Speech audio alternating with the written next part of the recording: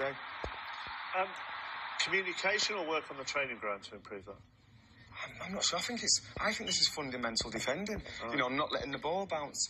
If the ball's there to be won, win it. If you can control it and play. But this is like communication, opening your body up, not letting attackers see your number. It's body positioning it's and a bit of everything communication. with City this year. They haven't been good in most positions.